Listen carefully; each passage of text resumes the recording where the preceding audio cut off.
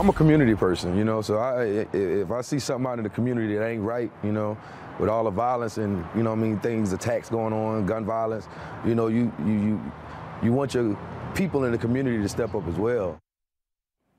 Well, our country has unfortunately been on the wrong end of too many mass shootings and other attacks involving other forms of weapons in recent years. But thankfully, another crisis was averted in Columbia, South Carolina, at a Walmart earlier this month. A man with a knife walked into the store, apparently with the intention of cutting everyone up in the store. He was threatening them, wielding the knife.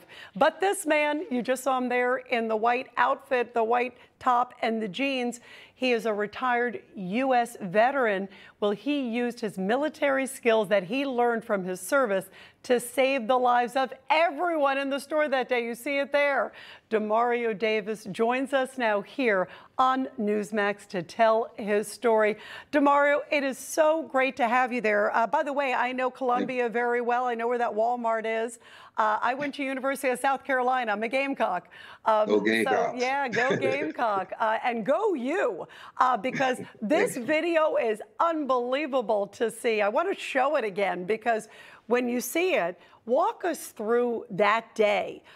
You know, you go to the Walmart, right? You went with your son. Talk about sort of what you saw and what you heard first off, because this guy was screaming at everybody. It was really frightening. Yes, it really was. Well, me and my son, we were at the checkout. We were at the checkout counter. That's when the guy walked in with the knife, and my son noticed him. And my son's like, "Dad, he has a knife."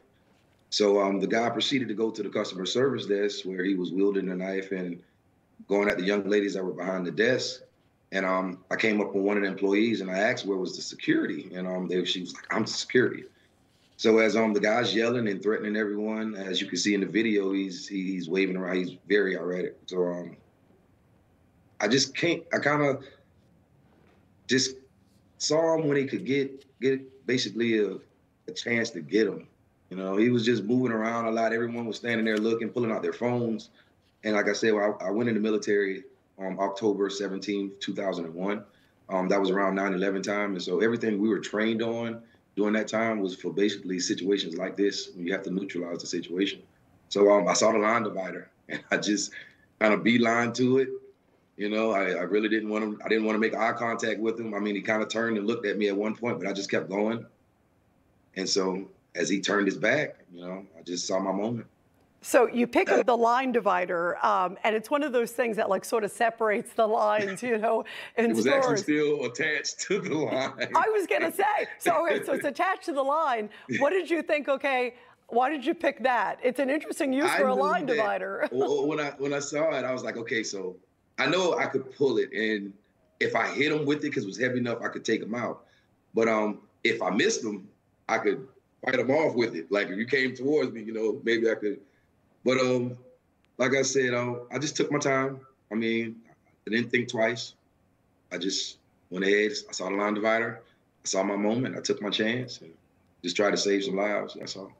What is your advice for others in the military and law enforcement, people who have training, who happen to be, thankfully as you were, at the right place at this time? Do you encourage them to stand up if they're trained? Obviously, we don't want people to pick up line dividers. You don't want me to be picking up a line divider. I'll count on you to do that. But what's your advice to other people who do have that great training? I'm not going to necessarily say I encourage it, but I'm a person that you have to stand up for people who can't stand up for themselves.